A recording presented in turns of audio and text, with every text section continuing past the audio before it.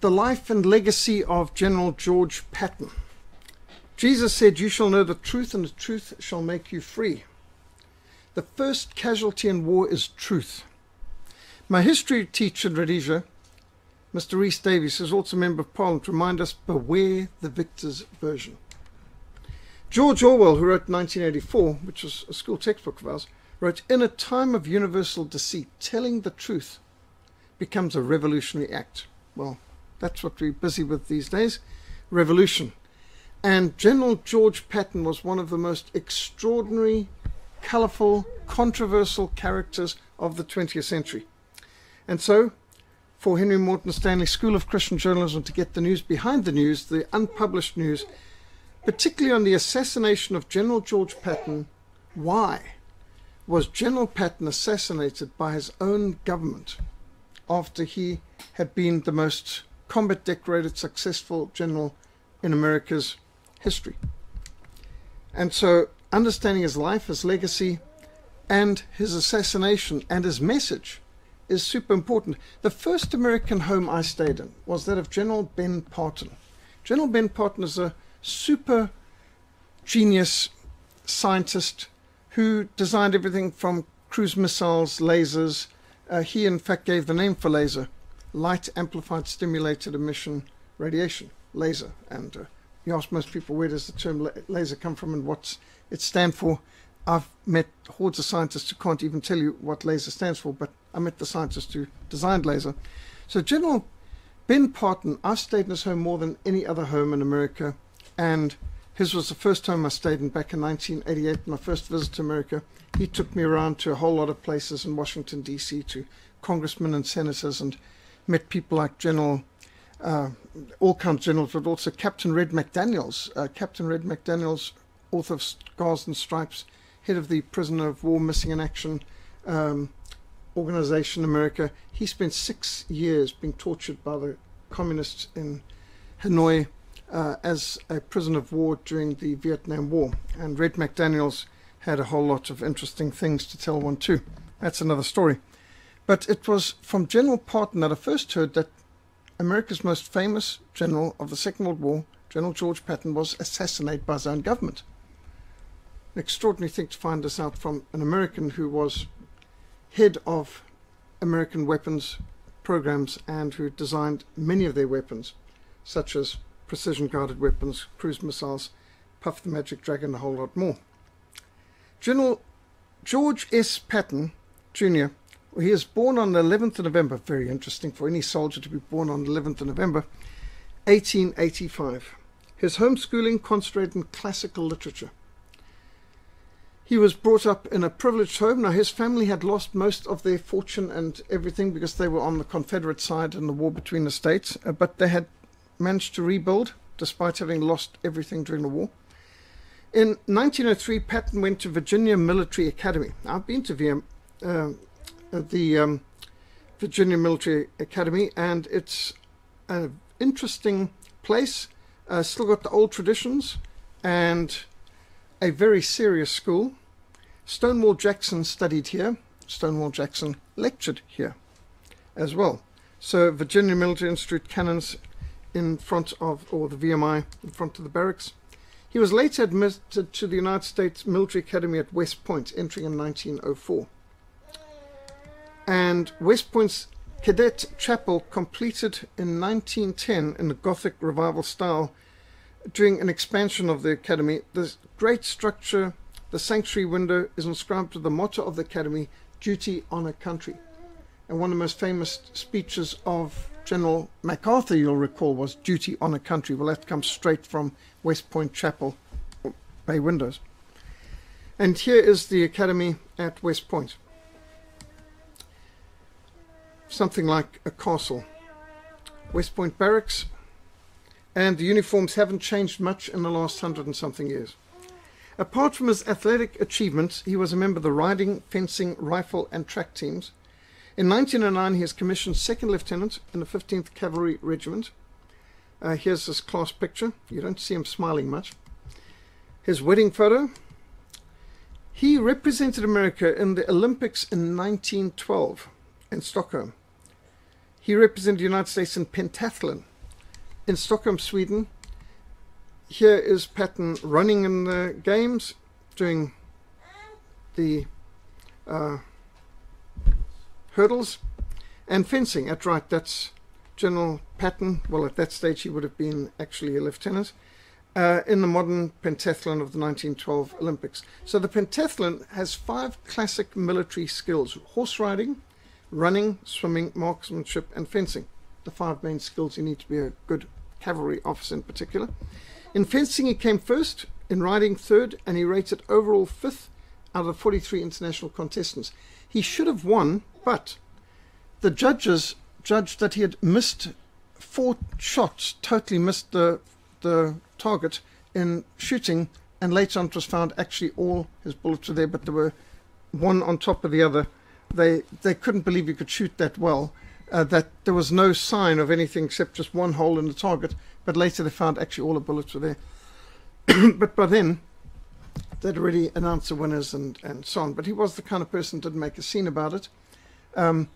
Otherwise he would have won, except for the fact that he was such a good shot they didn't believe anyone could get all their targets in exactly the same hole. After touring Europe, he returned to the United States as a weapons instructor at the cavalry school. And at this point he designed a new saber, which was actually adopted for service. This is the cavalry saber, 1913, also known as the Patton saber. On his horse Woltex in 1914.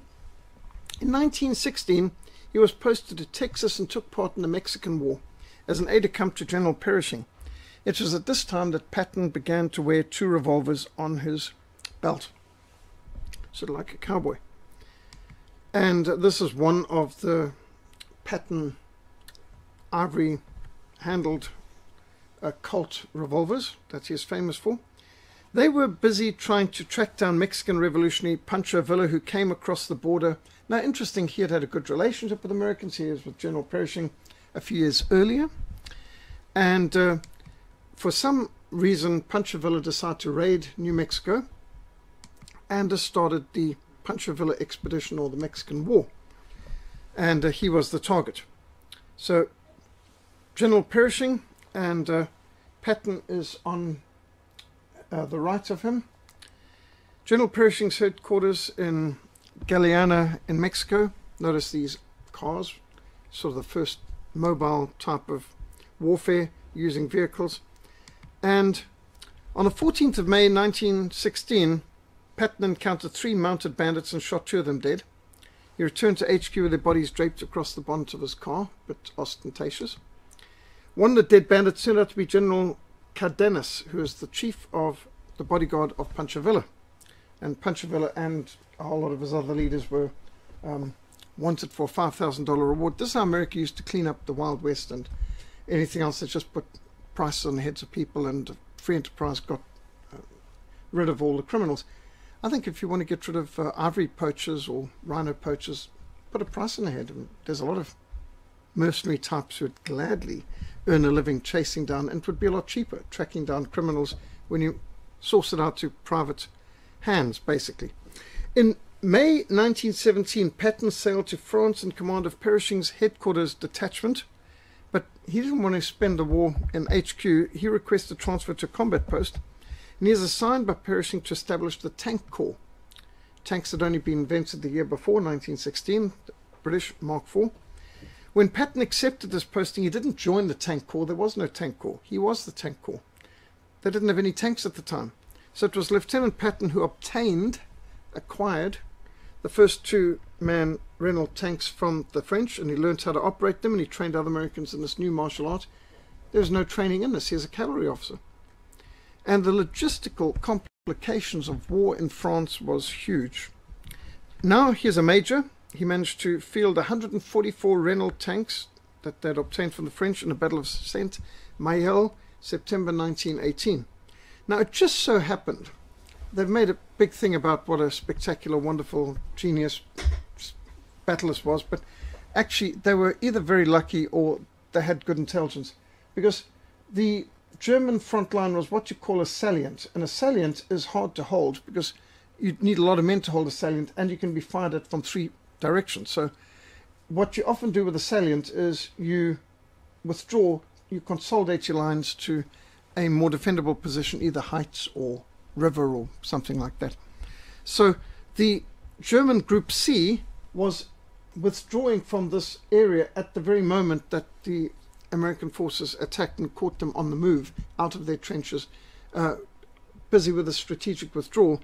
And so this spectacular advance made was actually, well, they were making an advance anyway to consolidate the lines, because in the advance, this group had advanced too far, and when you find yourself in a salient, which is exactly what South Africans were at the Battle of Delville Wood in the First World War, and why our people got absolutely slaughtered, because they were in a salient. The French on the one side and the British on the other didn't do their part, and so the South Africans were, it's like fire and movement when you're the only one who goes forward and everyone else stays behind and you're exposed. Well, that's what happened here to German Group C, and so they were withdrawing anyway when the Americans attacked. And so sometimes some Americans, ignoring the context, make it out to be some spectacular achievement that they managed to take so much territory when, for example, the Battle of the Somme, the British lost 650,000 men to gain 4 miles, which they lost shortly afterwards anyway. So that was pretty standard in trench warfare. You could take the first trench, but then what? You've advanced over barbed wire, chaos, you've bombarded the place to pieces. How is your resupply going to come? There's no roads, you've just obliterated everything. Now you're in a forward trench. Well, they've got 3 or 4 more trenches behind that, and they've got supply lines. So trench warfare was not very usable, but at this particular point, the German lines had advanced, and now they were just moving back in order to reconcile. So at any rate, it just fits into the propaganda very nicely afterwards. And here's some of this new tank corps, Renault FT-17 tanks, in this battle in the Argonne.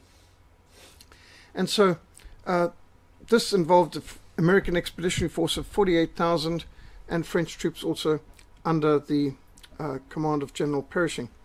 And that was their first serious battle in the First World War.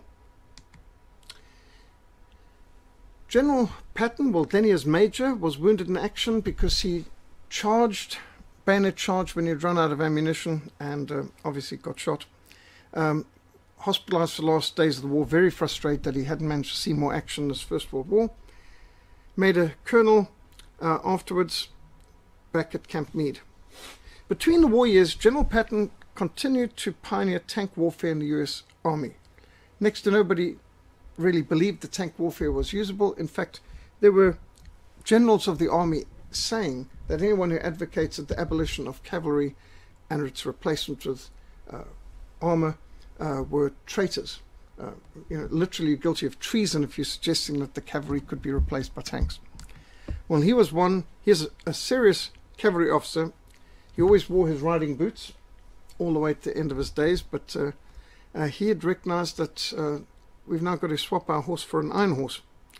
And he designed the uniforms, and when he, just to see the kind of specifications to Smith & Wesson in Springfield, Massachusetts, for his Smith & Wesson 357 Magnum revolver, very specific requirements of what he wanted, and you can just tell the kind of person he was at that stage. This is 1935, ordering some special pistols, and here are just some examples of the kind of pistols that he ordered, obtained, with walnut grips, which later were converted to ivory grips, and these are some George S. Patton GSP engraved revolvers which he carried with him at all times. General Patton thought so highly of Field Marshal Erwin Rommel that he kept a copy of Rommel's book Infantry Tactics near his bedside for nighttime reading. He'd read Rommel daily. And so to him this was the ultimate gold standard in mobile warfare. One of the quotes from General Rommel: "Sweat saves blood." In other words, training saves lives. Blood saves lives. In other words, sacrifice in warfare can save lives, and brains can save both. General George S. Patton was recognized as the most ferocious general on the Allied side. They had no one else to compare with him. Known as the man who never lost a battle, the hero of North Africa and of Sicily, Patton was temporarily relieved of command for slapping 2 uninjured privates convalescing in military hospitals. He distinguished himself in North Africa. At first he was given a minor posting, but after the first battle of the US forces in North Africa, they got slaughtered by Afrika Korps, Kesselring Pass, absolute disaster, and their general in charge of this fled, and the field was left in disarray, and it was absolute chaos. So at this point, Eisenhower reluctantly brought up the one serious aggressive man who they all feared, but they thought in this situation, who else is going to take on Rommel? And so along came Patton, and Patton was disappointed they didn't get a chance to fight against Rommel, because Rommel was sick and was back convalescing in Europe at the time when he managed to take the field in Tunisia. But after distinguishing himself in North Africa, he engaged in a contest against his arch rival, British General Bernard Law Montgomery, under whom my father served in the 8th Army. Patton and Montgomery on each side, with like the referee in the middle, Omar Bradley. Montgomery and Patton detested one another, and they were fighting the war more against one another than against anyone else on the other side, it would seem. And it, in fact, as somebody said, you had 2 prima donnas fighting over who was going to get the news headlines, basically. And this kind of smiling handshake is totally for the press. There was no love lost between these men at all. It just shows a picture can lie and give you the wrong impression. And so the first big serious opportunity for him to show what he is worth was going into Sicily. Now Sicily, he knew the history, he knew how to fight in Sicily, he knew everything from before the Crusaders and the Muslims, and how the Normans freed Sicily from the Turks and all the rest of it. So he wanted to take the charge, and instead Eisenhower put him in support, and Montgomery was in the front, and he was just to guard the flanks. Well, he wouldn't have that, so he basically raced through Sicily, reckless speed, and made it into Messina before Montgomery.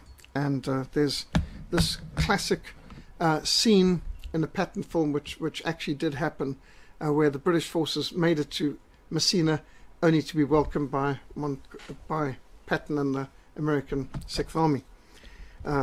Absolute one-upmanship taken to the nth degree. He pushed his men to the limit because he wanted to prove that the American fighting man was every bit as good as the British, and even better. And so, visiting a field hospital in the crags of Sicily's Central Highlands, he went from stretcher to stretcher, encouraging the wounded soldiers being treated. He then encountered a Private Charles Cool, who was sitting, apparently uninjured, on a stool. "Why are you here?" the general demanded. "I guess I can't take it, sir." The general was furious. "You coward! Leave this tent at once." And as Cool remained motionless, the general slapped him hard across the face with his gloves. He then lifted the man off the stool by his collar of his uniform, shoved him to exit, and kicked him in the rear and said, "You hear me, you yellow bastard, you're going back to the front." In his journal that day, Patton wrote, "If men shirk their duty, they should be tried for cowardice and shot." Now bear in mind, he's born in the 19th century, he's old school, he's been through the First World War, he's not impressed with this sort of thing, and as far as he's concerned, the generation had running around in the 1940s were a bunch of weaklings and wimps, and they didn't have real standards. So this is standard Patton attitude. 2 days later, he wrote a memo to each of his commanders ordering them not to allow men suffering from so-called combat fatigue or battle fatigue or shell shock to receive medical care. People didn't understand this condition.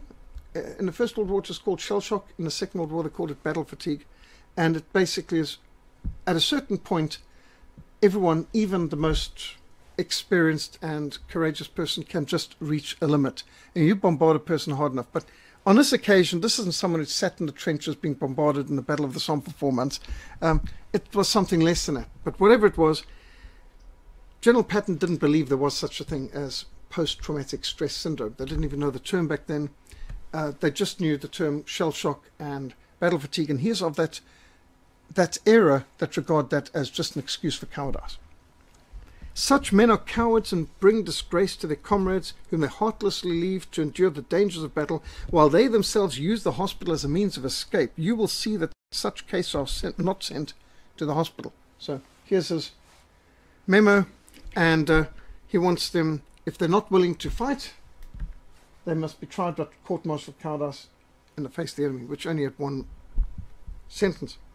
On the 10th of August 1943, Patton encountered a 21-year-old Private Paul Bennett, who was shaking from convulsions and in tears, but apparently uninjured, in the hospital. "It's my nerves, sir. I can't stand the shelling anymore," he says.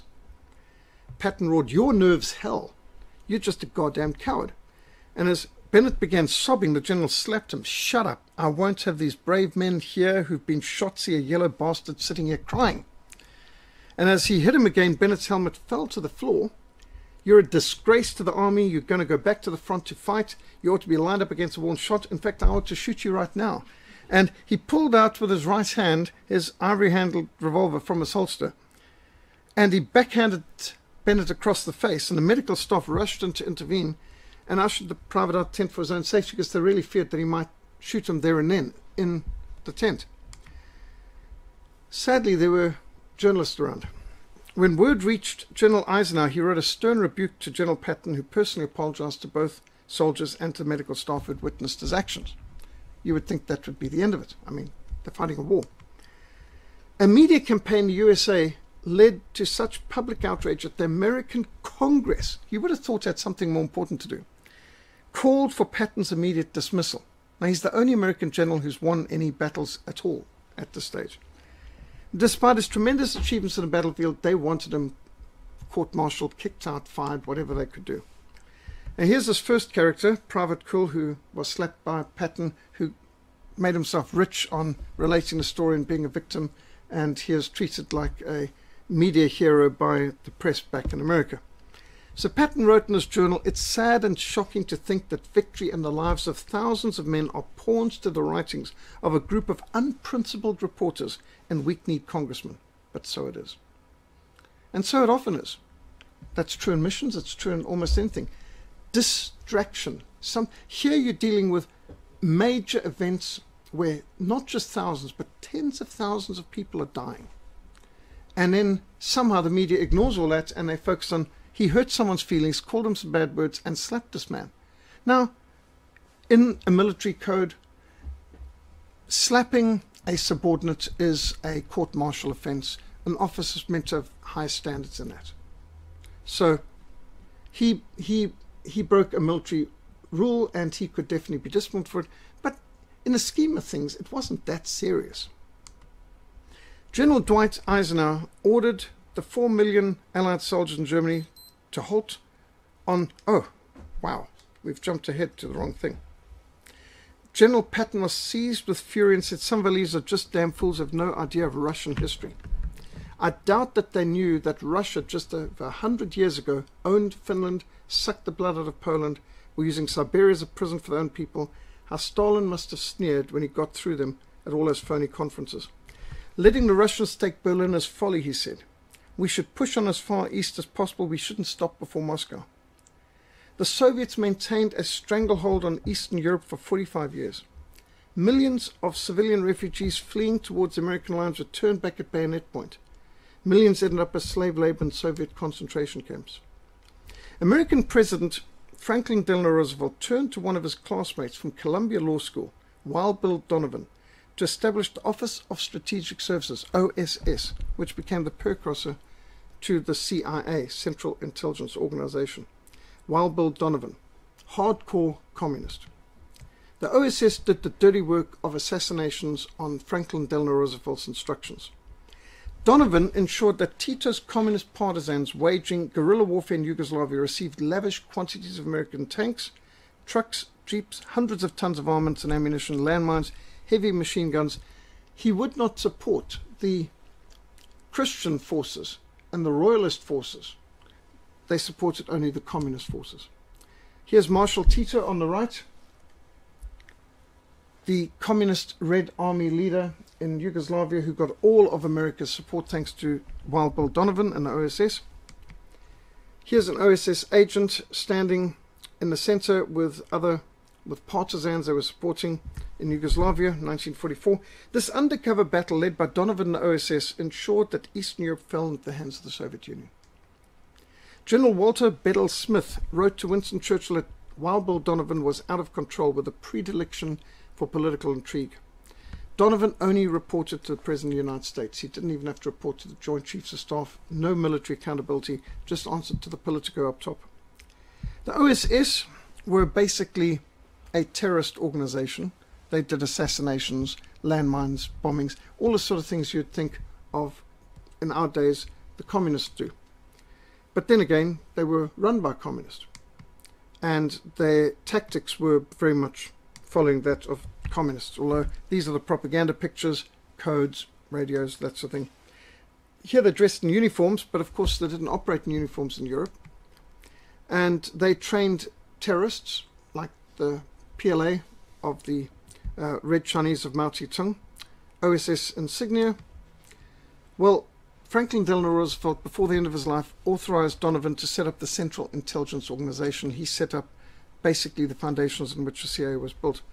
Donovan had no moral, ethical qualms about dealing with communists. He channeled millions of dollars of taxpayers' money to Chinese communists of Mao Zedong to fight against America's official ally, nationalist China, under General Chiang Kai-shek, who was a Christian. And so in China, they ensured that the communists won. They channeled all aid to them. And in fact, as Truman even boasted, that he has disarmed Chiang Kai-shek's 16 divisions by redirecting the weapons that Congress had ordered be sent to Chinese nationalists to go to the Chinese communists. So Donovan operated a secret slush fund provided by Congress and its War Agencies Appropriation Act. Donovan spent it any way he liked without any regard to oversight or legality, no books, no records, no accountability. The money was meant to cover far-flung spy and sabotage operations throughout Europe and Asia, and under the authority of Franklin Delano Roosevelt, Wild Bill ordered many, many thousands of political assassinations. On the 17th of April, General Patton's single-engined L-5 Sentinel propeller plane was attacked head-on by a Spitfire bearing British Royal Air Force markings. Despite Patton's L-5 being an unarmed American staff plane with American markings, the Spitfire fired its whole 9 yards, traces flying past the sides of Patton's aircraft as his pilot took evasive action. It's a good thing General Patton's pilot was a very experienced combat pilot, and if he hadn't been, Patton would have been history then. During the maneuvers, the British fighter plane crashed on the ground. The general was nagged by a question: was the Spitfire attack an accident, or was it a deliberate assassination attempt? Why would a Spitfire attack an American plane? Well, it wasn't just the one plane. There was a whole flight of Spitfires above observing this attack. One went down and an attack. Now, could it have been it wasn't British markings, but of course the British had given thousands of Spitfires to the Soviets under Lend-Lease, and so it could have been a Soviet one that had British markings specifically for this assassination attempt. That's one theory. It could be Polish. Polish were also flying in Spitfires, but why would the Poles want to kill him? If the British did it, who authorized it? It was a very strange attack. Patton wrote, "Let's keep our boots polished, our bayonets sharpened, and present a picture of force and strength to the Soviets. This is the only language they understand and respect. If you fail to do this, then I would say to you that you've lost the war." Even British Field Marshal Montgomery agreed with Patton's assessment, ordered his troops to stack Wehrmacht rifles in such a way they could be easily redistributed amongst the prisoners of war should the British and Germans need to defend themselves against a Soviet attack. Army intelligence warned General Patton that his life was in danger from the NKVD. The Cheka, the Soviet secret police, had become the NKVD. It later became, after the war, the KGB. Marshal Stalin had ordered General Patton to be assassinated.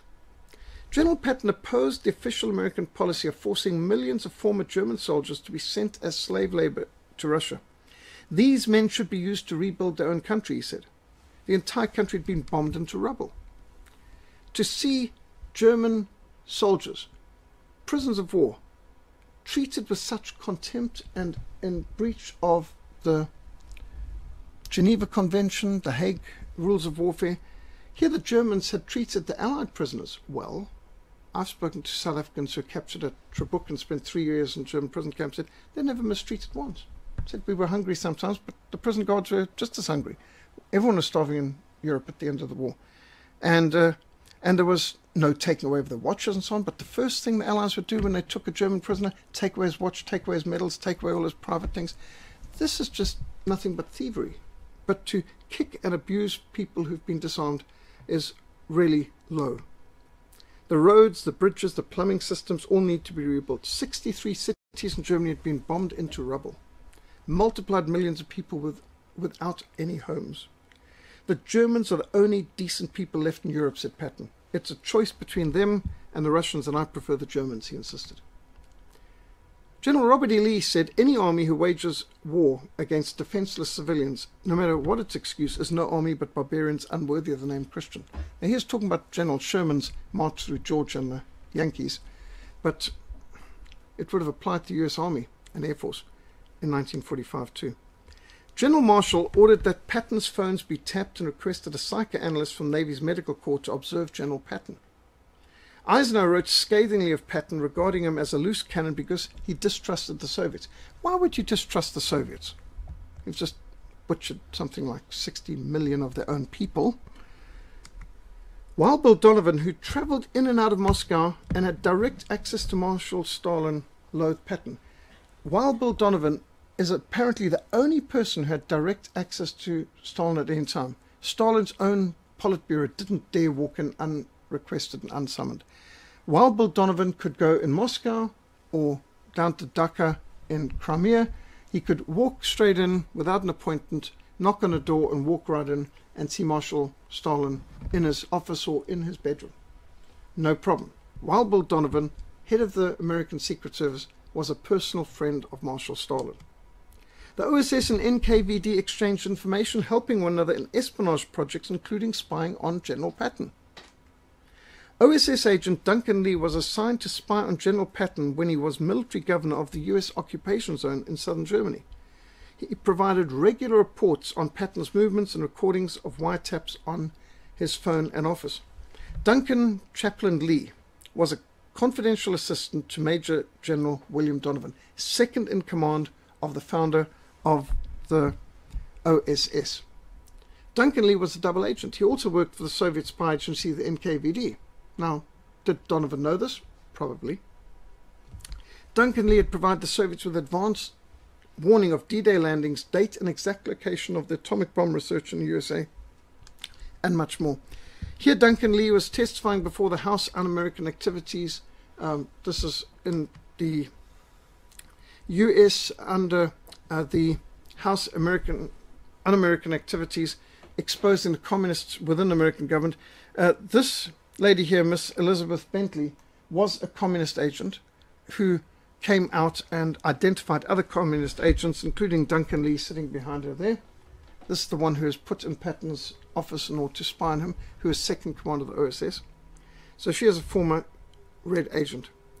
And here's a book on the life of Duncan Lee, Red Spy and Cold War Warrior.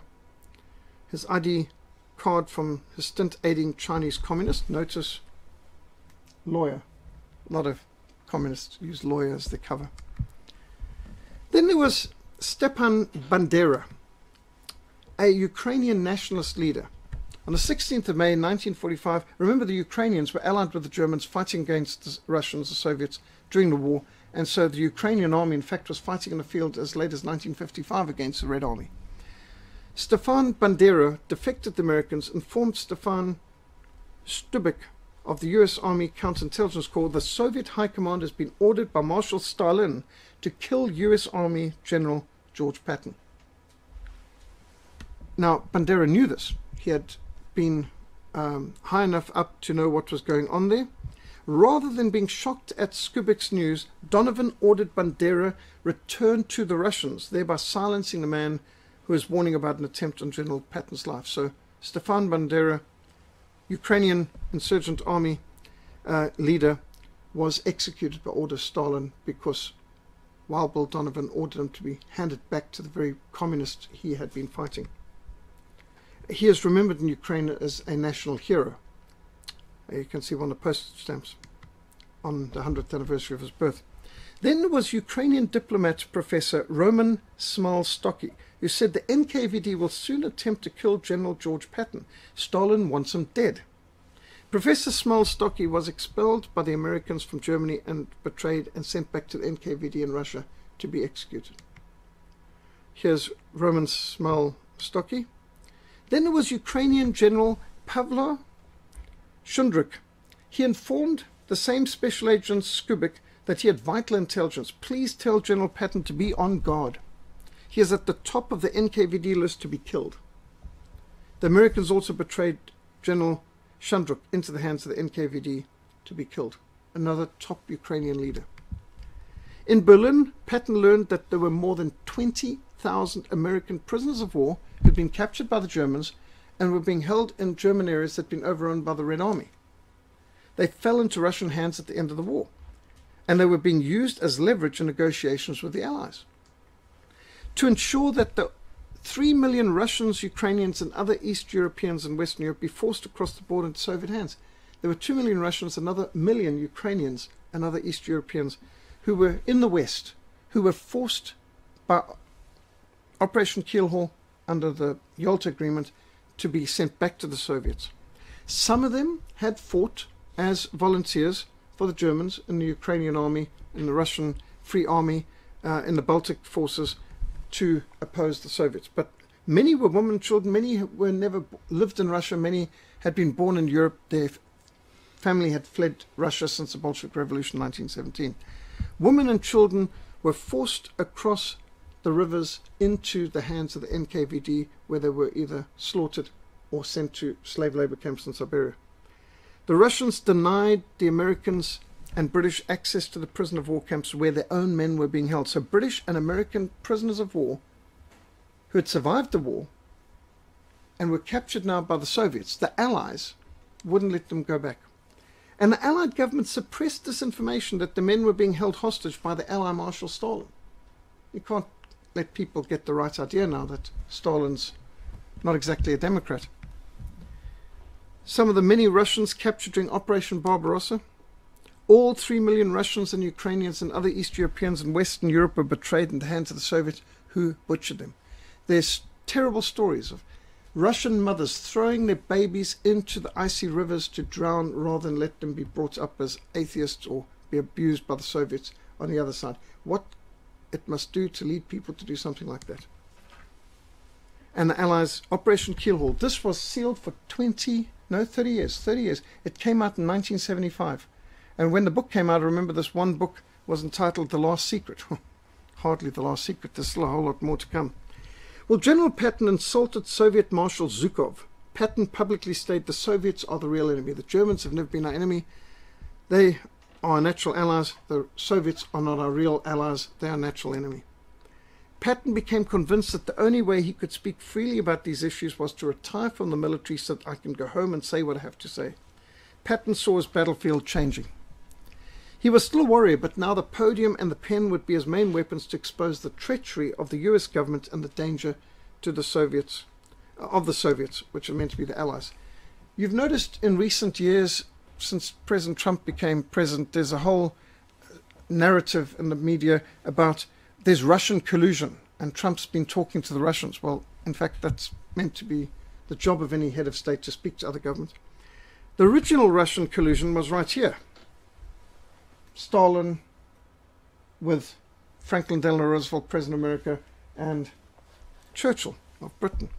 I mean, this is Russian collusion because they were sending them trillions of dollars worth of weapons and aid. With 18 divisions and more than 500,000 fighting men, the Third Army was the largest US fighting force in history and certainly the most experienced, well-trained, super fit ever. Patton was convinced that he could have freed all of Eastern Europe if Eisenhower had not halted his supplies and fuel. Literally, stop order stopped him getting the fuel so that his tanks ran out. He actually liberated part of Czechoslovakia and was ordered, turn around, go back. The Red Army must take Czechoslovakia. At the end of the Second World War, America's top military leader, Combat General George Patton, accurately assessed the shift in the balance of world power which the war had produced, and he foresaw the enormous danger of communist aggression against the West. Alone amongst the US leaders, General George Patton warned that America should act immediately against the Soviet threat. Unfortunately, his warnings went unheeded. He was quickly silenced by a convenient accident which took his life. His daughter saw that his papers were published in the 1970s, that published under the title The Patton Papers. Patton warned that America should act immediately, while his supremacy was unchallengeable, to end that danger. And she's the only member of the nuclear club at that moment. In the terrible summer of 1945, the US Army had just completed the destruction of much of Germany. Carpet bombing, the British bomb by night, the Americans bomb by day. They destroyed cities, killed hundreds of thousands of people, many of them in their beds, destroyed the entire infrastructure. Every bridge, every harbour, every railway had been destroyed. And here they even are cheerfully advertising how they're blasting Bremen, which is a port city. And in here, in this newspaper broadcast, it actually speaks about the terror bombings of civilian populations as a strategic bombing campaign target. Dresden, filmed by the Allies. The British bombed at night, the Americans bombed by day. And they came in waves. The Allies set up a government of military occupation amidst the ruins to rule the starving Germans, who had endured what no other people have ever endured in history. Such utter destruction from all sides, bombing of their cities and their homes and killing of their relatives, and then to deal out victor's justice to the vanquished. Never before in history had this been done, that you'd try people for being on the losing side. Now, General Patton was the military governor of effectively Bavaria, the greater portion of the American occupation zone of Germany, southern Germany. And it's only in the final days of the war and during his tenure as military governor of southern Germany that he got to know both the Germans and America's gallant Soviet allies. And his understanding of the true situation grew and his opinions dramatically changed. His diary and letters were published in 1974 under the title The Patton Papers. In his diary and in many letters to his family, friends, various military colleagues, government officials, he expressed his new understanding and his apprehension for the future. Several months before the end of the war, General Patton began to recognize the fearful danger to the West posed by the Soviet Union. He bitterly disagreed with the orders which had been given to hold back his army and wait for the Red Army to occupy a vast stretch of Germany, Czech, Romanian, Hungarian and Yugoslav territory, which the Americans could have easily taken. And by the way, the Soviets were only able to advance because of Allied fuel, Allied weapons, Allied tanks, Allied trucks and everything else. Winston Churchill and FDR were funding the Soviets.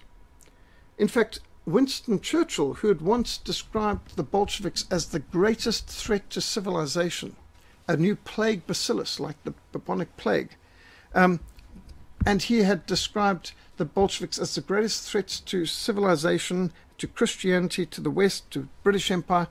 But in 1935, when his finances were ruined from his gambling and all his drunkenness and so on, and he was about to lose his estate, in came forward some bankers who basically covered his debts, and from that point, suddenly, he didn't have another bad word to say about the Soviets, and for the rest of his life, he was very much on sides. Interesting what money can do. The Yalta Agreement, where they redrew the map of Europe, was absolutely disgraceful. Churchill, Stalin, FDR gave the whole of Eastern Europe and Central Europe basically to the Soviets. Look at this kind of propaganda poster. The Soviet flag next to the Australian, the Taiwanese or nationalist Chinese, the American, British, there's Mexico's, Norway's, Belgium, Brazil. Ours are somewhere around here. Oh, there's the Czech flag. Little do they know they're about to be betrayed to the Soviets. And 150 million Christians of 10 countries betrayed behind the Iron Curtain at Yalta. President Truman was part of that too. On the 7th of May 1945, just before the German capitulation, Patton had a conference in Austria with the US Secretary of War, Robert Patterson. Patton was gravely concerned of the Soviet failure to respect demarcation lines separating the Soviet and American occupation zones.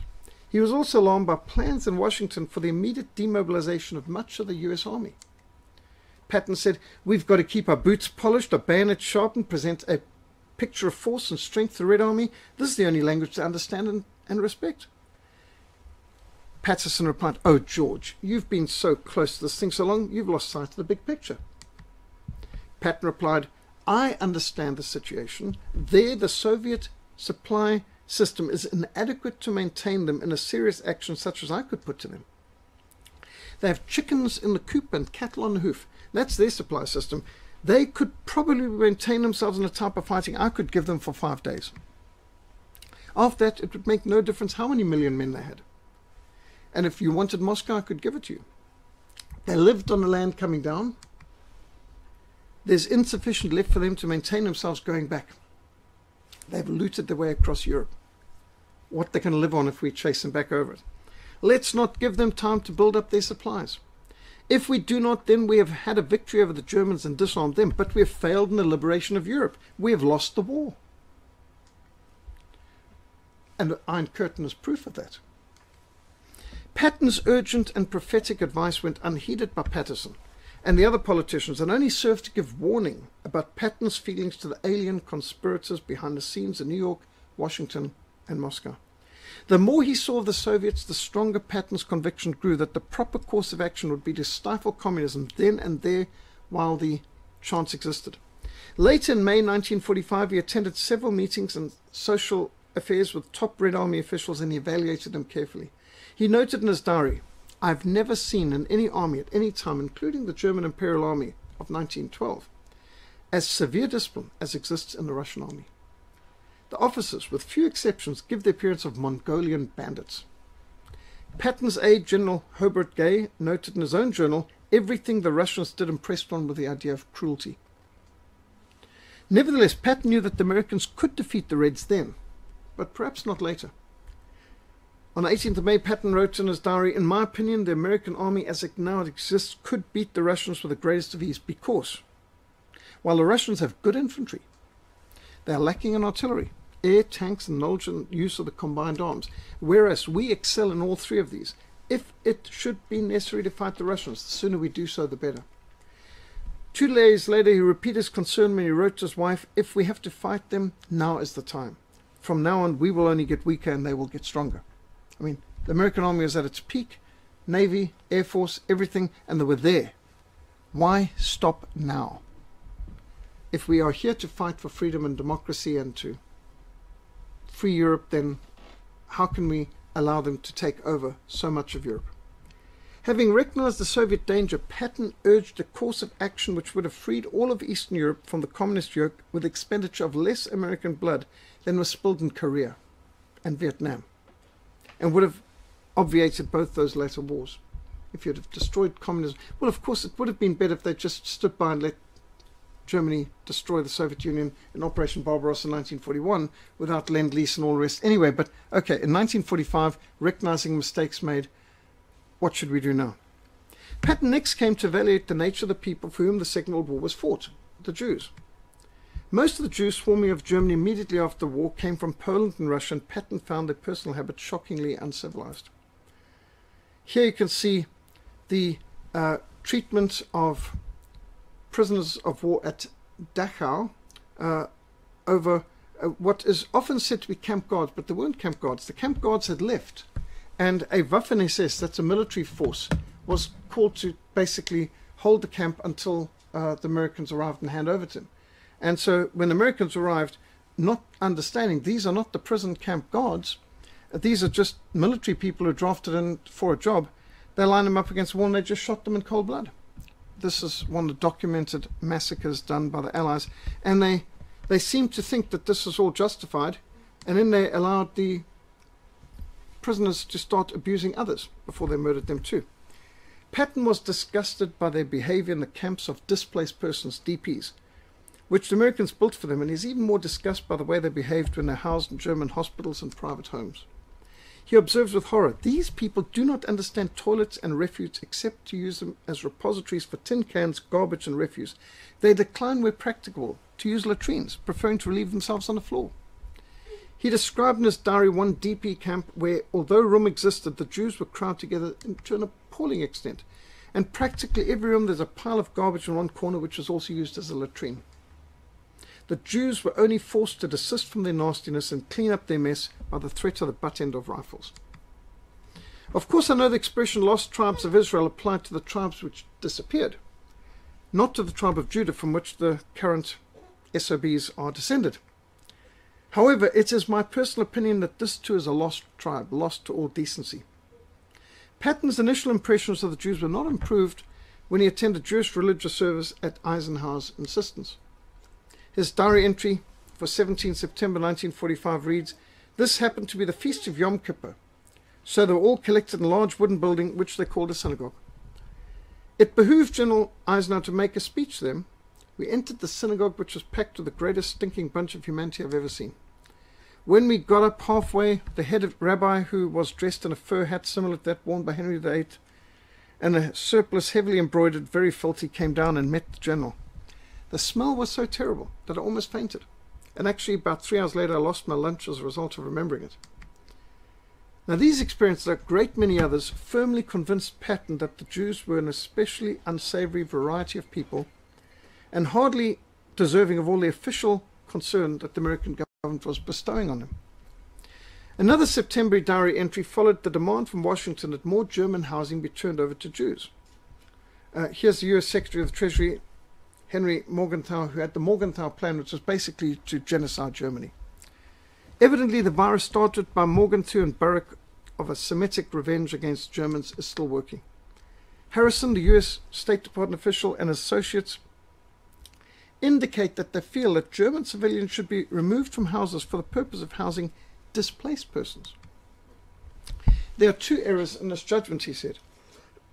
First, when we remove an individual German, we punish that individual. Well, the punishment is not intended for the individual. Furthermore, it is against my Anglo-Saxon conscience to remove a person from their house, which is a punishment without due process of law. He who justifies the wicked and he who condemns the just, both of them alike on abomination to the Lord. And yet you could have newspapers like these, "Kill the German," calling for killing all of them. Just look at how the French behaved. These are women who had dated or been girlfriends of Germans during the occupation. And so look at the vindictive mentality of people, cutting them, shaving them bald, treating them in disgrace, stripping them of their clothes, treating them as subhumans just because they had been having a relationship with some of the occupiers during the war. Camp located between the American and Soviet zones was organized for refugees, political prisoners, POWs, and displaced persons. Still quoting from Patton. In the second place, Harrison and his ilk believed the displaced person is a decent human being, which he is not. And this particularly applies to those Jews whose behavior is lower than animals. You can see why General Patton got into trouble talking like that. One of the strongest factors influencing General Patton's thinking on the conquered Germans was the behavior of the American-controlled news media towards him. I mean, this is how the people of Sudetenland treated the Germans when they came in to liberate them. At a press conference in Regensburg, May the 8th, immediately after Germany's surrender, Patton was asked whether he planned to treat captured SS troops differently from other German prisoners of war. His answer was no. SS means no more German than being a Democrat in America. There's no reason for trying someone who's drafted in this outfit. With great reluctance, only after repeated promptings from Eisenhower, he had thrown German families out of their homes to make room for more than 1 million German Jewish DPs, 1 million DPs. Part of the famous 6 million, he said, who've supposedly been gassed. You know, how come there's so many millions of survivors? What happened to German efficiency in 13 years and all that? But he balked when ordered to begin blowing up German factories, in accordance with the infamous Morgenthau Plan to destroy Germany's economic basis forever. In his diary, he wrote that, "I doubted the expediency of blowing up factories, because the ends for which the factory had been blown up, that is, preventing Germany from preparing for war, which you would have thought the bombing campaign's done well enough, can be equally well attained through the destruction of their machinery, while the buildings can still be used to house thousands of homeless persons. You've got a shortage of homes, so why not just use the factories for homing people too? Similarly expressed doubts to his military colleagues about the overwhelming emphasis being placed on the persecution of every German who had formerly been a member of the National Socialist Party. In a letter to his wife, he wrote, "I'm frankly opposed to this war criminal stuff. It's not cricket, it's Semitic. I'm opposed to sending prisoners of war to work as slaves in foreign lands like the Soviet gulags, where many will be starved to death. In fact, of the millions of German prisoners of war who were handed over to the Soviets, including those who surrendered in American British lands, millions were handed over, marched across the Soviets to use as slave labor. Very few ever survived. Very, very, very few returned. The vast majority died in the slave camps of Siberia. And German civilians who lived in places like Ukraine and the Baltic and so on were all deported. Millions lost their homes. German refugees from East Prussia fleeing the Red Army. You can just imagine the panic at the end of the war with the Red Army coming down on the people. And nearly half of these refugees died of cold, starvation and disease. Labor camps in the Soviet Union, Siberian concentration camps, Arctic hellholes. Temperatures could go from 40 degrees Celsius above down to 48 degrees below. I mean, virtually 100 degrees Celsius fluctuation from middle of summer to middle of winter. Using civilians like slaves. This is the Soviet Union, Siberian Gulag archipelago hellholes, which chewed up how many tens of millions of Russian Christian lives, and then also was the ending for many German soldiers shipped off into these Arctic hellholes. And if you understand true evil, just understand the massive death tolls, which has been documented, for example, by Professor Rummel's death by government. As Joseph Stalin said, one death is a tragedy, but the death of a million is just a statistic. Communism kills. According to the Black Book of Communism, at least 100 million killed in the Soviet Union as its satellites just between 1917 and 1991. To think an ideology that killed over 100 million people in the last century is praised in our universities today, including UCT. Displaced persons, people who had lost everything. Refugees, of course, if you're a displaced person but you weren't Jewish and you didn't matter. And people who had their homes destroyed had to just rebuild. People being starved, living off what was put in the dustbins. And can you imagine rebuilding your lives amidst such rubble and amidst such hatred? Despite his disagreement with official policy, General Patton did follow the rules laid down by Morgenthau and others back in Washington as closely as his conscience would allow, but not good enough for Eisenhower. He tried to moderate the effect, and this brought him into increasing conflict with Eisenhower and the other politically ambitious generals. In another letter to his right, he commented, "I've been at Frankfurt for a civil government conference. If what we're doing to the Germans is liberty, then give me death. I can't see how Americans can sink so low. It's Semitic, and I'm sure of it." In his diary, he noted, "Today we received orders to which we are told to give the Jews special accommodations. If for Jews, why not Catholics and Mormons? We're turning over to the French several 100,000 German prisoners of war to be used as slave labor in France." It's amusing to recall that we fought the revolution in defense of the rights of man and the Civil War to abolish slavery. Now we've gone back on both principles. We're promoting slavery and the abolition of rights. It is an abomination for kings to commit wickedness, for a throne is established by righteousness. His duties as military governor took Patton to all parts of Germany and intimately acquainted him with the German people and their conditions. He couldn't help to compare them with the French, the Italians, the Belgians, and even the British. This comparison gradually forced him to the conclusion that the World War II had been fought against the wrong people. After a visit to Rouen, Berlin, he wrote to his wife, and just for a moment, have a look at how Germany was before the war. The Unterlinden, the cars, the airships, the streets, the cafes in Berlin. This is the highest standard of living any people had ever achieved on earth.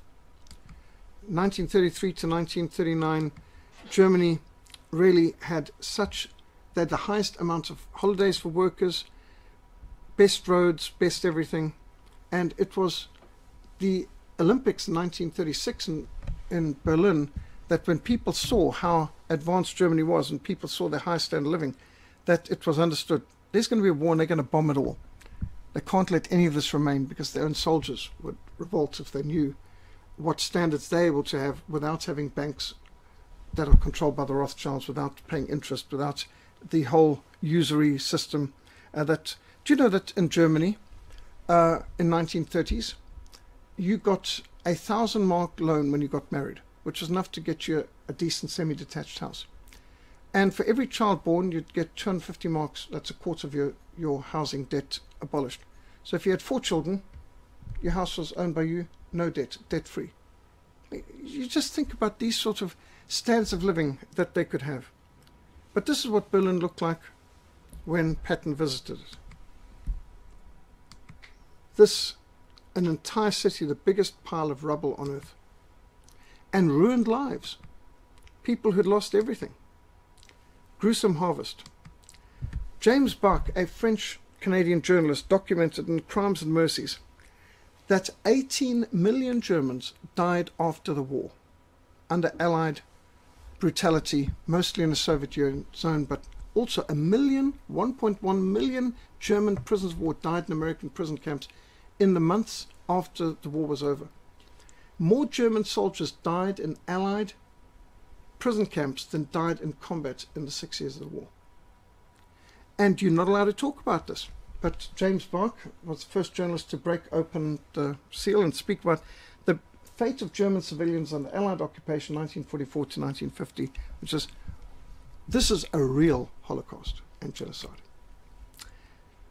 Quoting from General Patton, "Berlin gave me the blues. We have destroyed a good race and we're about to replace them with Mongolian savages, and all Europe will be communist.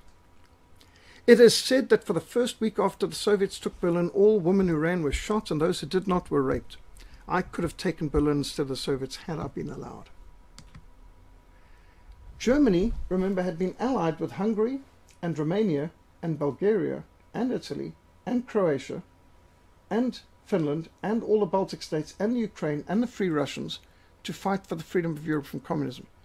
We often speak about the democracies against the dictatorships, but most of the allies of Germany were democracies, like Finland and Romania and Bulgaria and Croatia. And they were fighting, the main enemy they were fighting was communism, totalitarianism, and the Soviet Union. So this democracies against dictatorships is not actually a true narrative. It's a bit of a propaganda narrative. 2 Chronicles 19 verse 2, "Should you help the wicked and love those who hate the Lord, therefore the wrath of the Lord is upon you."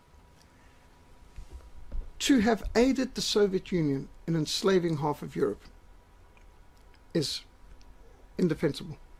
This conviction that the politicians had used him, General Patton, and the US Army, including his Third Army, for a criminal purpose grew in the following weeks. During a dinner with the French General Alphonse Joubert in August, Patton was surprised to find the Frenchman in agreement with him. Commander of the French Expeditionary Corps. His diary entry for August 18th quotes General Joubert, "It is indeed unfortunate, mon general, that the English and Americans have destroyed in Europe the only sound country, and I do not mean France. Therefore the road is now open for the advent of Russian communism." Indeed, Germany was the main obstacle to communism taking over Europe. Later diary entries and letters to his wife reiterate the same conclusion. Actually, the Germans are the only decent people left in Europe. It's a choice between them and the Russians. I prefer the Germans. In fact, the Germans were his kind of people. Tough, disciplined, classical, art, great warriors. In fact, his model for good tank warfare, and kind to animals. "What we are doing is to destroy the only modern state in Europe so the Russians can swallow the whole," he wrote. And so the Soviets were given huge chunks. Vast parts of this is now Russia or Poland. Germany's lost a huge amount of their territory. And Eisenhower at the heart of it. Eisenhower, by the way, is not a real soldier. Eisenhower was a clerk. In fact, as General MacArthur was once asked when Eisenhower was running for president, he said, "What do you think? Do you think you'll make a good president?" General MacArthur said, I think he'll make a fine president. He's the best clerk I ever had. And Eisenhower was a nothing nobody, a major when the Americans entered the war, and he was at a cocktail party in Washington, D.C., and Franklin Delano Roosevelt's daughter was having a chat to him, and she said, "Just a minute, you've got to meet my dad." And she walked into Franklin Delano Roosevelt, the president's office, and said, "Dad, I found the man to run your war in Europe." And you get these details in the book The Politician, which is about Eisenhower, who's often people think of as a military leader. He wasn't a military leader, he was a politician. He never heard a shot fired in anger. He is never in a battle. He was a politician chosen and just taken from major and up to 4-star general, 5-star general, in charge of the whole Allied forces, dropped in there, and he wasn't a real soldier. And Patton knew that, and Patton despised him, obviously. Here they are at, even here, just look at Truman, Eisenhower, and there's Patton. Spot the real soldier and the politicians. Well, Berlin was divided into political sectors. Nuremberg courtroom, they put on trial German leaders, including civilians, and hung many of them. This is where German officers were put in offices. This is a prison camp where they have no roofs, no access to showers, bathrooms, plumbing, anything like this, and they've got no privacy. And you can see the machine gun tower over there. Basically, this is against all rules of warfare. You don't treat prisoners of war like this. Corrugated iron. James Bark documented, under other losses, the shocking truth behind the mass deaths of disarmed German soldiers and civilians under General Eisenhower's command. Eisenhower is responsible in a few months for killing over 1.1 million German soldiers by starvation. Well, some were shot, machine gun, for trying to make it to the Rhine River to get some water. They were given no water, they were given no food, they were given no accommodation, they were given no anything. And there were tents, there were huge amounts of property available, buildings where they could put them. Nope, they didn't put them in the kind of prison camps that they put Allied prisoners in. They just left them out there to die. The Red Cross from Geneva laid complaints. They said throughout the entire war, we've had access to every single German prison camp, every single concentration camp. The Soviets never gave us access, but they were denied. The Swiss had food packages, millions of food packages to take to prisoners of war and to Germans who were starving in that terrible winter. 1945 was one of the worst winters ever in Europe. And the Red Cross were forbidden. And they said millions died for no other reason than Eisenhower wanted them to die. In fact, his term was, we're going to castrate the German nation, kill off their manhood. And so they wanted, and they succeeded. The men they could not beat in battle until they outnumbered them 10-1. They let them die of starvation in prison camps after the war. By this time, the Morgenthauists, that's a genocidist, and the media monopolists had decided Patton was incorrigible and must be discredited. So they began a non-stop hounding of him in the press, a la Watergate, accusing him of being soft on Nazis, and continually recalling an incident where he had slapped a shirker 2 years previously during his Sicilian campaign. A New York newspaper printed the completely false claim that when Patton had slapped a soldier, Kuhl, who was Jewish, he'd call him a yellow-bellied Jew. Very convenient if he had, but he didn't happen to know that this person was a Jew when he had slapped him. That came out from the person later and made himself a victim. Then this press conference, September 22nd, reporters hatched a scheme to needle Patton into losing his temper and making statements which could be used against him. The scheme worked. Needle a soldier easily enough. He had contempt for this press. The press interpreted one of Patton's answers to the insistent questions as to why he is not pressing the Nazi hunt hard enough, as this Nazi thing is just like a Democrat-Republican fight. They're wanting to know why he had so many ex-Nazis in his administration of Bavaria. And he said, well, these are the engineers who run we've got to repair the plumbing that's been blown up. These are the people with experience. And he said they're not politicos in a sense that they're running for office. They just were members of the party, just like you'd be a member of the party of Democrats or Republicans in America. It's not a big political thing. We need the most competent people. Well, the New York Times headlined the quote, and other papers all across America picked it up. The unmistakable hatred which had been directed at him during this press conference finally opened Patton's eyes as to what was afoot. In his diary, he wrote, "There is a very apparent Semitic influence in the press. They are trying to do two things. First, implement communism, and second, see that all businessmen of German ancestry and non-Jewish antecedents are thrown out of their jobs. They've utterly lost the Anglo-Saxon concept of justice and feel that a man can be kicked out simply because somebody else says he's a Nazi. They were evidently quite shocked when I told them I would kick no one out without a successful proof of guilt before a court of law." This, by the way, is a 1942 book, Germany Must Perish. This is published in America, just read on. This is the kind of speech that was out there. Another point which the press harped on was the fact we were doing too much for the Germans, instead of the DPs, most of whom are Jews. I could not give the answer to that one, because the answer is that, in my opinion, and that of most non-political officers, it's vitally necessary for us to build up Germany now as a buffer state against Russia. In fact, I'm afraid we've waited too long. In a letter on the same day to his wife, he said, "I'll probably be in the headlines before you get this, as the press is trying to quote me as being more interested in restoring order in Germany than in catching Nazis. Unless we restore Germany, we will ensure that communism takes America." Eisenhower responded immediately to the press outcry against Patton and made his decision to relieve him of his duties and kick him upstairs, they called it, as commander of the 15th Army, which didn't exist. It was a paper army. There was no soldiers there. Nobody had ever fought there. In a letter to his wife on 29 September, he said he was not unhappy with his new assignment because "I like it much better than being a sort of executioner to the best race in Europe." He then wrote a long letter to Major General Hammond, who is back in the States. In this letter, he bitterly condemned the Morgenthau policy, Eisenhower's behavior in the face of Jewish commands, the strong pro-Soviet bias in the press, the politicization, corruption, degradation, and demoralization of the American army, which these things were causing. He saw the demoralization of the army as a deliberate goal of America's enemies. "I've been just as furious as you at the compilation of lies which the communist and Semitic elements of a government have leveled against me and practically every other commander. In my opinion, it's a deliberate attempt to alienate the soldier vote from the commanders, because the communists know the soldiers are not communistic, and they fear what 11 million votes of veterans would do. They're going to vote against communism.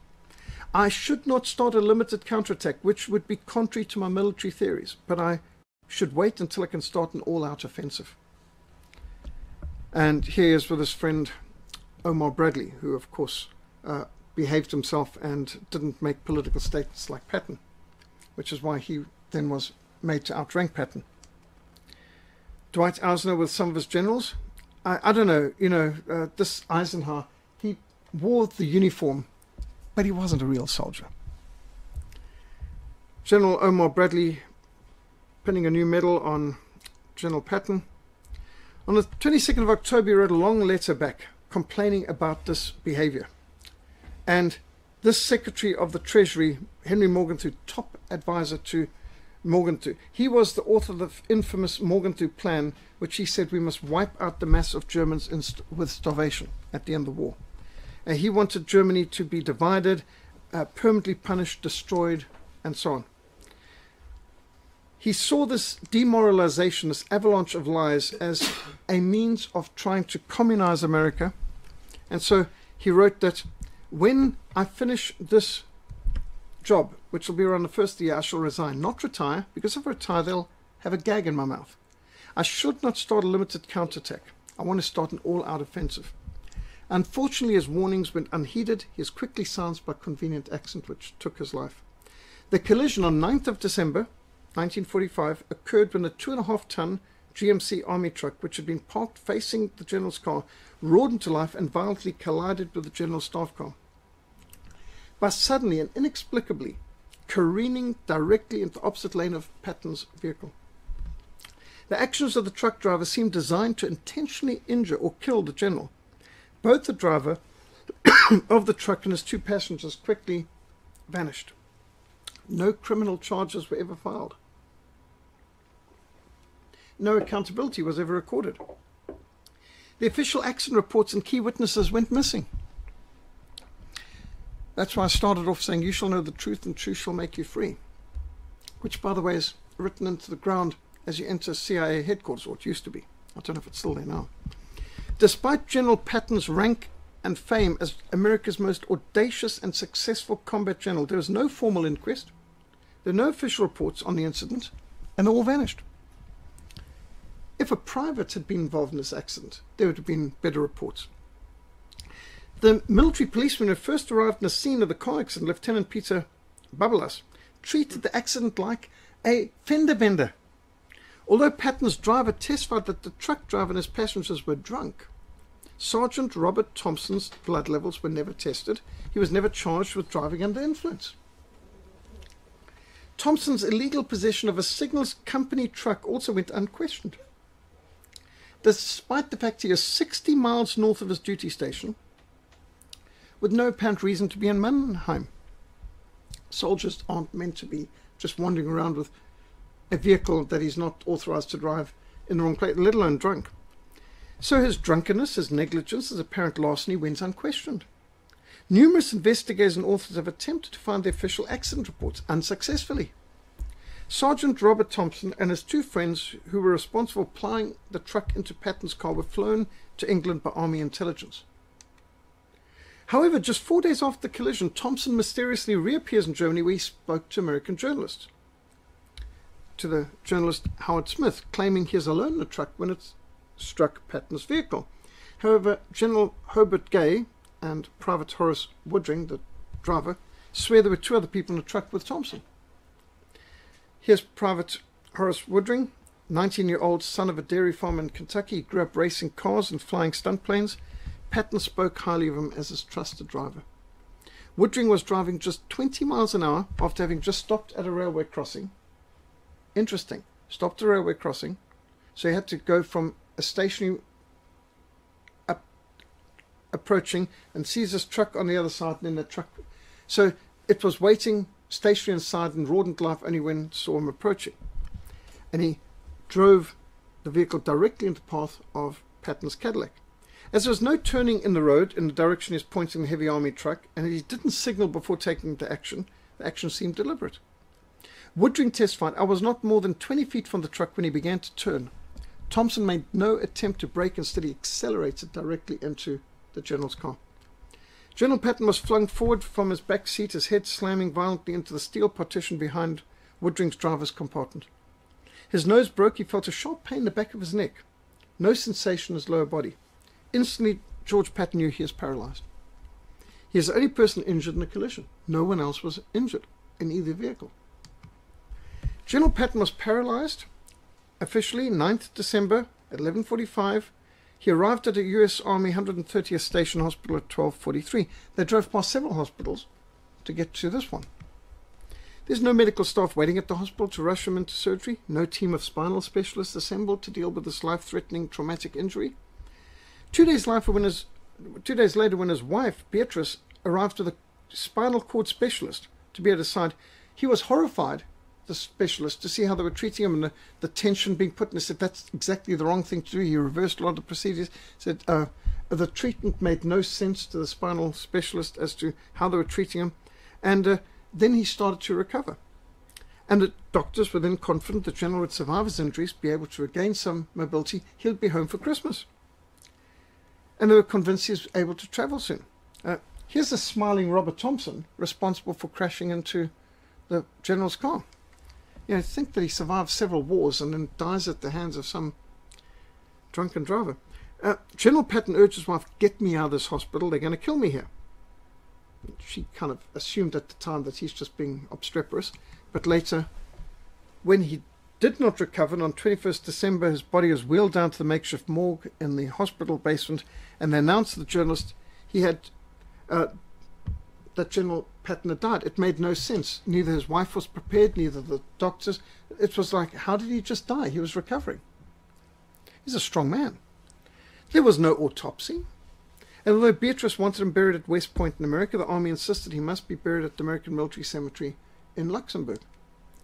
Neither General Dwight Eisenhower nor President Harry Truman attended the military funeral for General George Patton, America's most famous and successful combat general.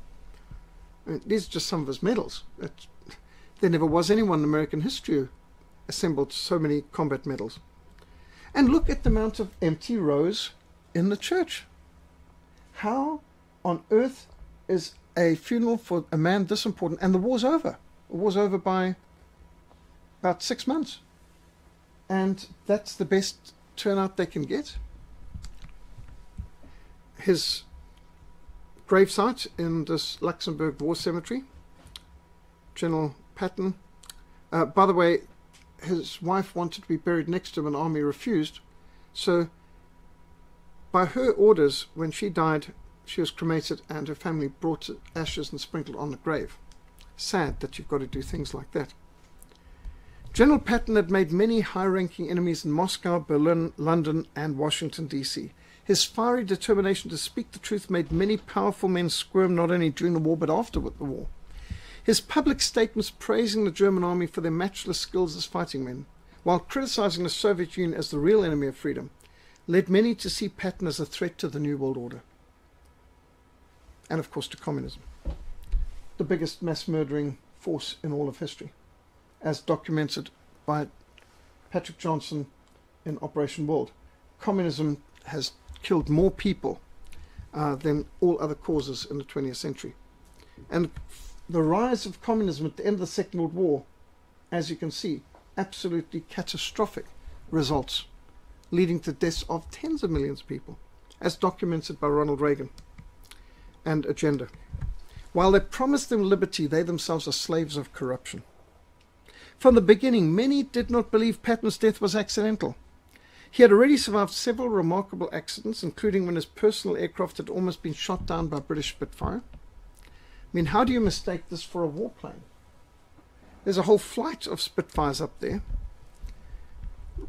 Sergeant Robert Thompson's military records were burned on the 12th of July 1973 when a fire swept through the National Personal Records Center in St. Louis, Missouri, destroying all 18 million military personnel files. And Lieutenant Babalas's accident report, the military policeman, also vanished. A 1953 request for a copy of the report received official response noting report of investigation not on file. Casualty branch has no papers on file regarding the accident. There's no information on the accident in Patton's aides file. General Herbert Gay wrote his own report, and that's disappeared from his personal report. Who can make all these reports disappear? If the Soviets killed him alone, without American collusion, how could they get rid of all the files, even in America? The report organized by General Godfrey Keyes, commander of the 7th Army, also went missing. In fact, the only report that remained in circulation was a document allegedly written in 1952, signed by his driver, Horace Woodring, who, when asked about it in 1979, swore he had never made such a statement, he had never signed his name to any such report. He said the paperwork's a fabrication. When is a cover-up? What are they covering up? The vehicle on display at the Patton Museum at Fort Knox, Kentucky, has been proved to not be the vehicle that General Patton was driving on his fateful day, and the engine and chassis numbers have been scratched out. Why would you need to rub out the chassis and engine numbers? Woe to those who call evil good and good evil, who justify the wicked for a bribe and take away justice from the righteous man. So who killed General Patton? There's been a number of books on this mysterious death, and the best is Target Patton. Here's his loyal dog, and to see the dog lying by his trunks. Patton must be buried in Luxembourg, December the 23rd, 1945. And so he is, with many of his men who died in the Battle of the Bulge in front. There are other memorials to him all over. But in 1979, OSS agent Major Douglas Bazata asserted that he had been part of a hit team tasked to assassinate General Patton. Now, he said this to a gathering of hundreds of Jedbas, OSS officers from the Second World War, in a CIA event in D.C. when he was Assistant Secretary of the Navy. Major Douglas Bazata, who is a heavily decorated war vet of the OSS, he says to his peers, and apparently they all believed him, he had fired a low-velocity kinetic energy weapon, sort of like a very high-powered air rifle, but it didn't shoot a bullet, it shot a bolt. So it looked like a bolt of a car. So if you saw a bolt of a car lying in an accident, well, a bolt could be lying around. At the base of his neck, he was he was positioned in the rubble of this bombed out place in Mannheim, waiting for the truck to stop him at this place, and then he would shoot the bolt at the base of his neck so that he would be paralyzed. That was the goal. The best way to kill someone is to make it look like an accident. And even if he doesn't die from the accident, we'll get him in the hospital, and it'll look like died of injuries. So this is what Major Douglas Bazata said. When Patton failed to die and was showing signs of recovery, he was murdered in his hospital by Soviet NKVD agents who brought in with, injection in the hospital. They had a whole range of different medical ways of making your heart stop and so on. Bazata then swore that Wild Bill Donovan, head of the Officer's Secret Service, OSS, paid him $10,000 plus another $800 in expenses for his role in Patton's death. And of course, Bazata, who said he had assassinated hundreds of people, but his conscience was deeply troubled over this one, because he realized this is inexcusable. He said, you start off by assassinating bad guys. Then you assassinate people who are not that bad. And after a while, you're assassinating innocent people who just happen to be in the wrong place at the wrong time. And before you know it, you're assassinating your own war heroes. And he was disgusted with himself. Douglas Bazata, who left the army as a major in 1947, had been awarded the Distinguished Service Cross, 4 Purple Hearts because he wounded in action, France's Cross of War with 2 palms, later hired for the US government, Special Assistant Secretary of the Navy, served under Ronald Reagan, by the way. OSS agent Douglas Bazata wrote of his meeting at Claridge's Hotel in London with Wild Bill Donovan.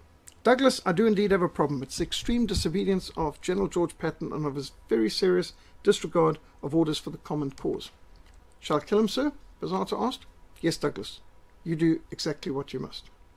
And he had been trained, make these things look like an accident, and that's what he did. Now, the interesting thing is that something this big can be kept under wraps for decades. And there's a whole lot of top leaders, military top leaders, who've endorsed this book, Target Patton by Robert Wilcox, which is one of the best. William Colby, a former OSS agent, went on to become head of Central Intelligence Agency, praised Bazata in his 1978 book, Honorable Men. So Bazata is an extremely credible witness. And he didn't just say this to the writer. In fact, he gave all of his files to Wilcox. But he said this openly to all of his contemporaries who went through the war with him. Some have come to recognize General Patton as the first casualty of the Cold War. Patton's insights and convictions were considered a threat to the New World Order. We are told to hate evil, to love good, and to establish justice in the gates. Interestingly enough, Robert Orlando was advertising back in 2015 at the 70th anniversary of the murder of General Patton to bring out the book, Silence Patton, First Victim of the Cold War, film. This film was meant to be launched in 2015. We were communicating with him in 2015. And we've never been able to hear since. You can still see the trailer, but nothing else has happened. It's like he's disappeared and the film never came to... There's a trailer and that's it. What happened? Silence Patton's been silenced. Now, there was a big film made on General Patton, which was very impressive. Here's some of the quotes. We herd sheep, we drive cattle, we lead people. Lead me, follow me, or get out of my way. Originality. If everyone is thinking alike, somebody isn't thinking. When a man gets married, he must be just as careful to keep his wife's love as he was to get it. It would be very sad for both of them if he said to himself, now that I have you, I need not worry about losing you. Don't do that ever. Politicians are the lowest form of life on earth.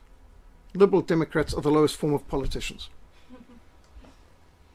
It seems to me that the fatalistic teachings of Muhammad and the utter degradation of women is the outstanding cause for the arrested development of the Arab. He's exactly as he was around the year 700, while we've kept on developing.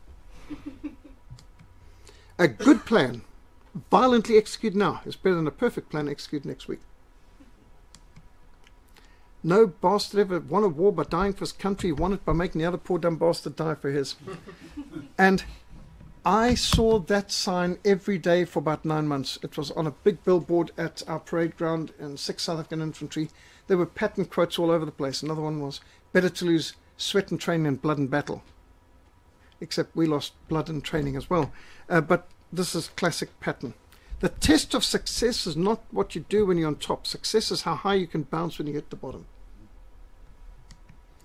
Moral courage is the most valuable and usually the most absent characteristic in men. No sane man is unafraid in battle, but discipline produces in him a form of vicarious courage. Accept the challenges so that you can feel the exhilaration of victory. We promised the Europeans freedom. It would be worse than dishonorable not to see that they have it. This might mean war with the Russians, but what of it? If we have to fight them, now is the time. From now on, we will get weaker and they will get stronger. Patton was a genius of war who stands out as someone who went beyond actually knowing how to win battles tactically, but he understood it philosophically. He's a straight talker who couldn't play the political game, and he paid a high price for it. This is from the filmmaker who has disappeared off the map in the last few years since saying he's bringing out this film. General Patton was a prophetic voice during crucial moments of American history, offering a warning that had otherwise been silenced. In the light of those who opposed Patton, enemies and allies alike, is it any wonder why 70 years later many still would question his untimely death? Even today his silence can be heard. This, by the way, was the prayer that he had printed and given to every man in the Third Army from his chaplain during the Battle of the Bulge. Almighty and most merciful Father, we humbly beseech thee of thy great goodness to restrain these immoderate rains with which we have had to contend. Grant us fair weather for battle. Graciously hearken to us as soldiers who call upon thee, that armed with thy power we may advance from victory to victory and crush the oppression and wickedness of our enemies and establish thy justice among men and nations. War as I Knew It by General Patton. He wrote the daily diary of the Third Army's advance through Europe. The Patton papers are his private correspondence and corresponds to friends, family, and other generals. There are other books on it. There's the Patton Museum, which I've been to as well. There's medals. And the M47 Patton tank, America's main battle tank, second to be named after him. Interestingly enough, if you've seen the film The Battle of the Bulge, there's no Tiger tanks in it. There's no Panther tanks in it. The Germans are driving Patton tanks because they didn't have enough German tanks around that time, so they were using the American Patton tanks for the film. The Patton tank, Cold War warrior. The Patton film, George C. Scott, quite remarkable, fairly accurate, quite a bold cinema achievement, and Robert Wilcox's book, Target Patton, absolutely must reading. A weaker one, Bill O'Reilly produced Killing Patton, which is fair. Whatever happened to this film, I don't know. We were looking forward to a dramatized film. But of course, it also backs up what Patrick Buchanan and Peter Padfield have put on as well. And The Secret War from Max Hastings, which works with the intelligence war and the at least those papers that have been open to the like the Enigma codes and GCHQ files and so on.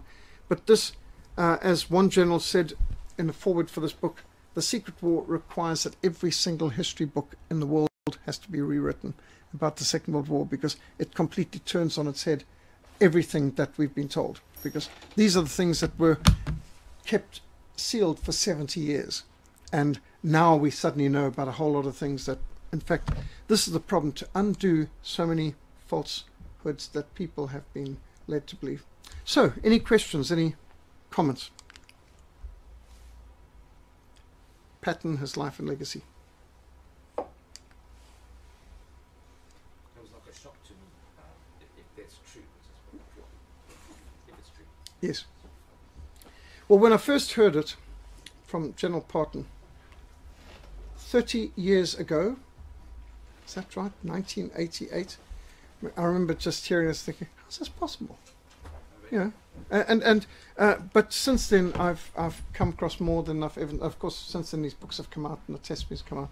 But an American Air Force general first told me, and it took me years to believe that could even be possible. Just want to make a comment. I've read a bit about Eisenhower. Yes. But I mean, he was in charge of the Allies that defeated Germany, so he couldn't have been a stupid person. Well, he didn't say he was stupid, saying he's not a real soldier. Meaning he wasn't a combat soldier. He was an administrative, political. He wasn't. He was an administrative man, and he did a lot of the administration. But, for example, he's a politico. And you can see he went from being general to being president of the United States. And, of course, they really like this. You know, I like Ike. Remember that? That's a phrase they put there. But Eisenhower is not a nice person. He's a war criminal. In fact, there's one of the quotes I didn't put in here where General Patton said, "I killed Germans in battle. Eisenhower's killing them as prisoners of war." And that's in the other losses. And Eisenhower, being an accountant, he changed the definition in the books of German prisoners of war to DEFs, disarmed enemy forces. And instead of them dying, there were other losses. And it's going through these strange files that Jacques Bock, the Canadian journalist, solved the mystery when he realized the other losses were deaths. And these were of DEFs. And so Eisenhower was saying to the Red Cross, you can't have access to our prisoners of war because they're not prisoners of war, they're DEFs, they disarmed enemy forces, they're not covered by the Geneva Convention. And which of course is against the spirit and the letter of the Geneva Convention. And he was covering it up, and this is one of the biggest disgraces. You know, one thing that you find, you get a lot of soldiers, especially of Second World War, who don't want to talk about it. And you can understand why many wouldn't want to talk about it. There's a lot of things that it's just, my dad wouldn't even talk about it. But he would say sometimes it wasn't like that when he watched a film. And, you know, I even remember saying, I don't believe it. Don't believe what, Dad? Any of it. And, you know, watching war films, and I don't believe any of it. Well, what do you mean? Well, it wasn't like that. Then he'd say something like, Germans were an honourable enemy, a gentleman. Now, that's somebody who spent 6 years in the 8th Army. That's not much. You'd like to get a bit more detail. But you take, for example, if anyone here has watched the Downton Abbey, and of course Lord Grantham and his butler fought in the South Africa War against the Boers. They never say anything about it. Well, what could they say?